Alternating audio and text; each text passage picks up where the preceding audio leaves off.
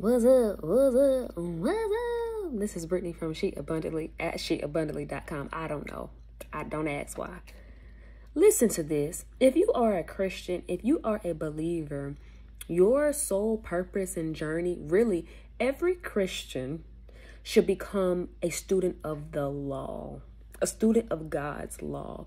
We should all be in law school. Like we should be called law students, because this whole walk is about, I'm not talking about religion. I'm not talking about, follow me here, but this whole walk is about law.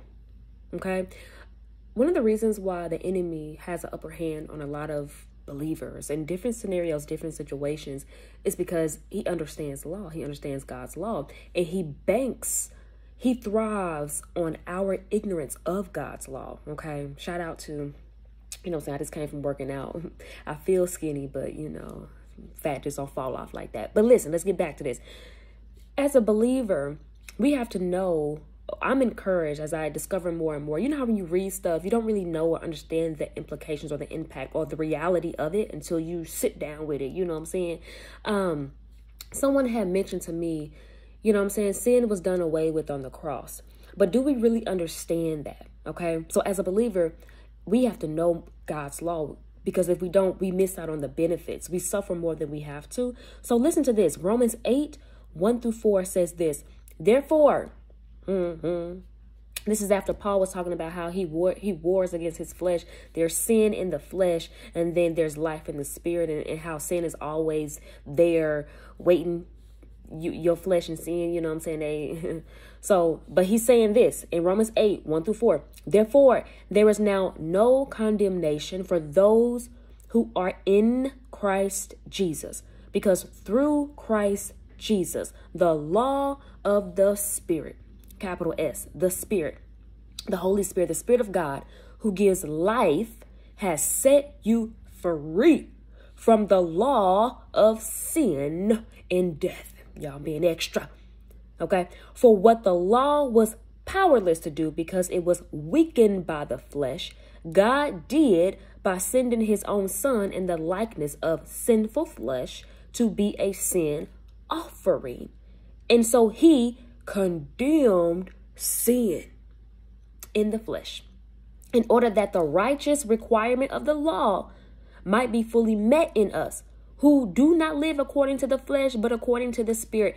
There is so much in this one scripture. Four scriptures, just in this passage that I need to study more and more and more. But I am just overwhelmed of the things that I've gotten out of this.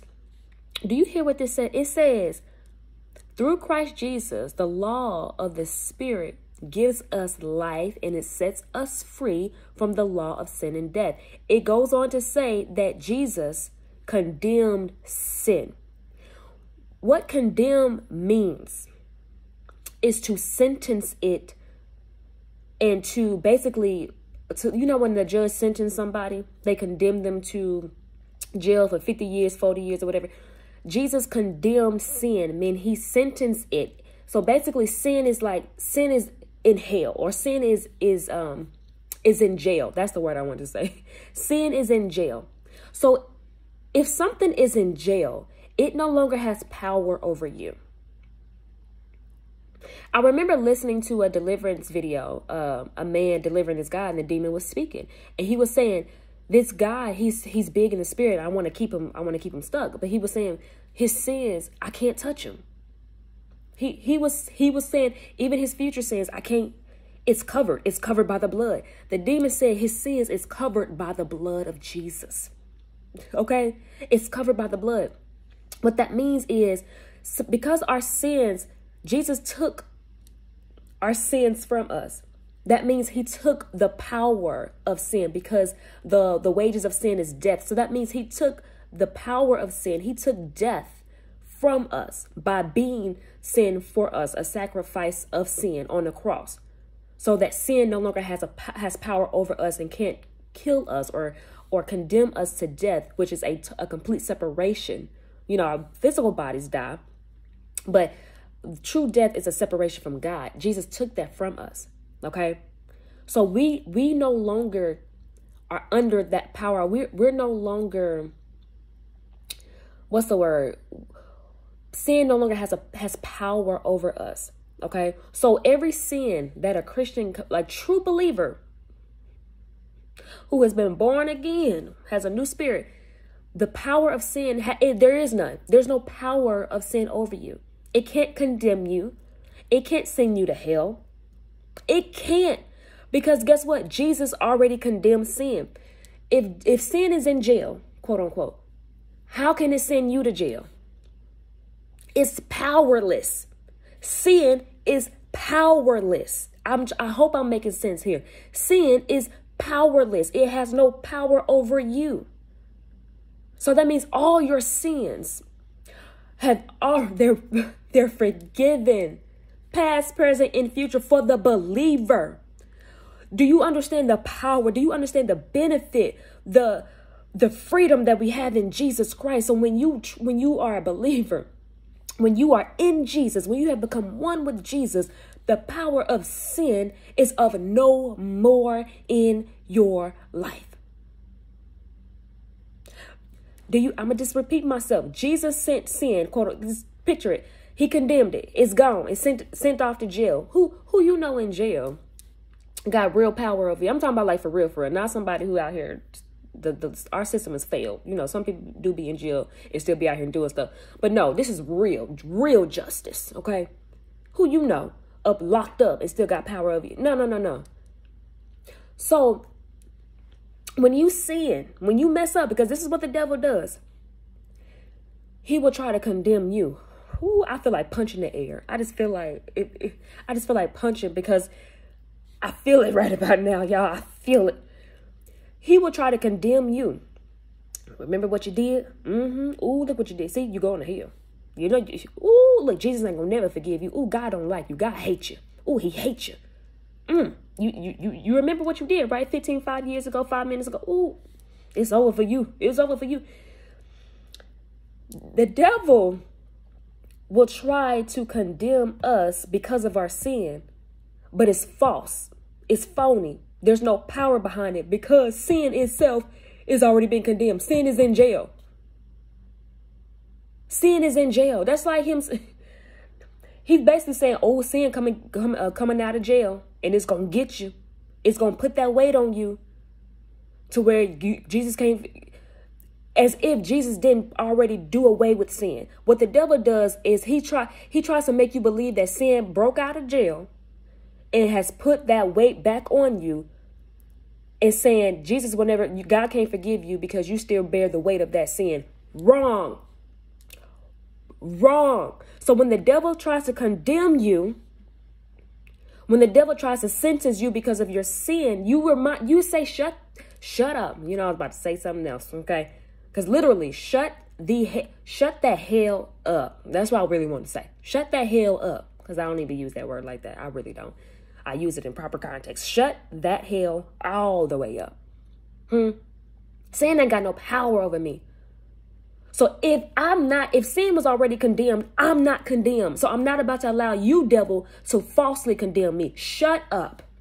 I am forgiven. That's the weight of that sin is already done. Shut up.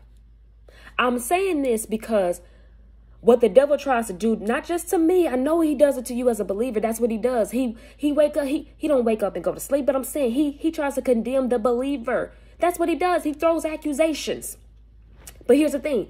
The devil can't hold nothing against you. The devil can't hold any sin against you that has been forgiven. When we all have our day in court, because listen, the whole Bible is nothing but law language, trial, witnesses, judge, law. That's why we need to become law students of the law. Okay. We all gonna have a day in court. And when the devil's up here talking about, Jesus, your daughter, your son did this. Jesus gonna be like, I already paid for that. You can't hold that sin against them because it's already been sentenced. That's where we get that whole thing. What's it called? Y'all don't laugh at me. Double jeopardy, or you can't go back to the law, the courtroom, to try to convict somebody of something and it's already been settled. If the judge declared not guilty, 5 years later, you can't bring that person back to the law, to the courtroom and say, hey, they're guilty of this. No, it was already been settled. They was found not guilty. Not guilty. So when the devil's up here talking about, yeah, they did this, Jesus is gonna be like, we already dealt with that in the courtroom when I died on the cross. Not guilty. So guess what, devil? You ain't got nothing against my son or daughter. You ain't got nothing against them. Oh, I'm about to start crying. You ain't got nothing against them. So to every believer out here who was allowing the devil to condemn you, he ain't got nothing against you because sin is already cast out. It's already condemned. Do you hear me?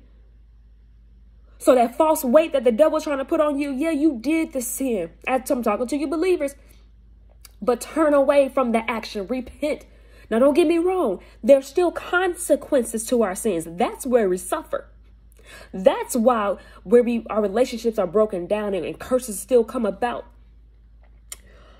Because there is still a law. There is a law of righteousness. There is consequences for breaking that law. But the penalty of sin is done away with.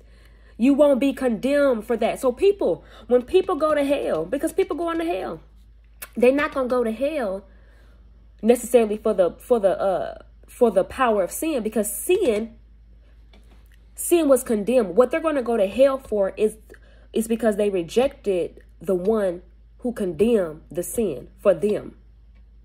You understand what I'm saying? They're going to go to hell because they didn't believe or they didn't accept the payment of the sin that Jesus paid. I really hope this makes sense. I'm fired up just a little bit. But I really hope this makes sense. The devil ain't got nothing on you. So get up. Repent. Turn away from that sin. The reason why you have to do that, even though the power of sin is no longer upon you, you can't be condemned because of it. You still need to turn away from it because there's consequences. Yeah, you are going to suffer for having illegal sex, for fornicating, for dishonoring your body and dishonoring your God and dishonoring your Father's name. There's consequences to that, and it has an effect on you. It has an effect on you and everybody around you and in your community. Whatever it is, when you lie, it has an effect on you. It eats up your heart. And when we habitually do these things, it opens up the door to the devil and to his demons, and they come inside and say, yes, now I got something to latch on to. I can't condemn you for it. I can't send you to hell for it, but I can make a living hell in your life. I can wreak havoc in your life right about now. I can do evil through you right about now because you open the door. Now, I need to become more of a law student, but I just wanted to encourage you. Listen, that's all I got. Sin has been condemned, so you can't be condemned because of sin. Y'all have a good day.